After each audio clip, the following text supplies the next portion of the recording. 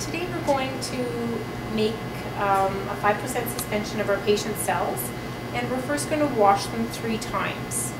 You can also do this with donor cells. You often need to wash 5% suspensions, and I'll show you that in a future video. So I've got a test tube labeled with the patient's name, PHN, accession number, and 5%. So I'm all ready to go according to the SOP, and I have it filled about 1/3 to 1/2 full of saline. And I just squirted the saline into the test tube using my saline bottle. Okay, so the first thing to do is to check your specimen carefully to ensure that the proper specimen is sitting beside the proper tube. Remove the lid, and using a TM pasture pipette, we're going to fill this bottom portion of the pipette with red cells. So these pipettes have a very, very narrow tip, and we're just going to try to fill the bottom portion.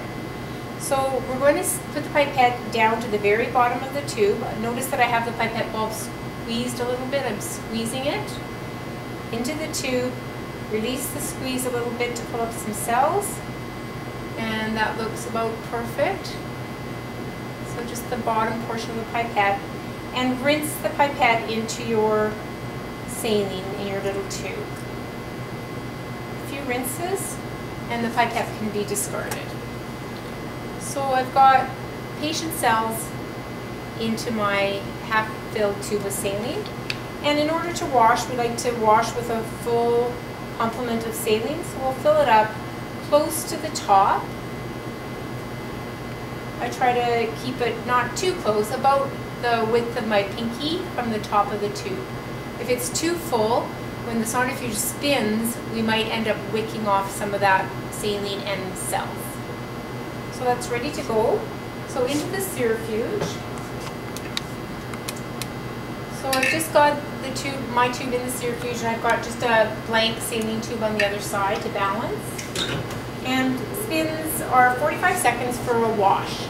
And I'm just going to morph, or jump ahead a little bit, time warp a little bit.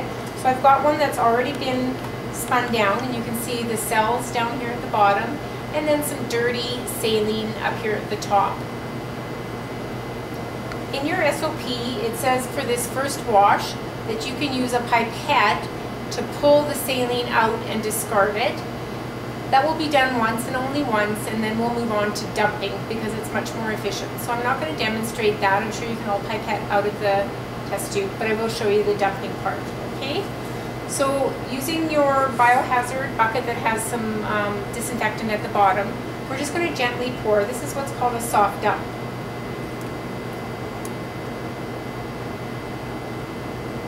So as soon as I saw that I dumped out the saline and I was coming close to the cells falling out, I stopped. So I'm going to give that a shake because I need to do 2 more washes, and I want to ensure that all the cells are washed. So I'm forcefully adding the saline, and in it will go for its second wash.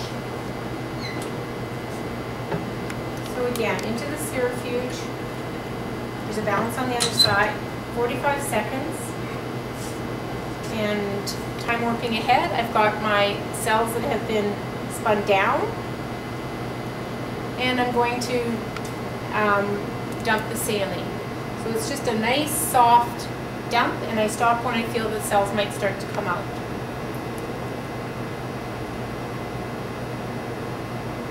Shake it up, and forcefully add saline.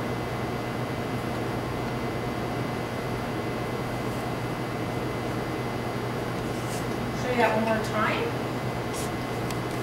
So there's my tube where the cells have been spun down, and just a nice gentle dump.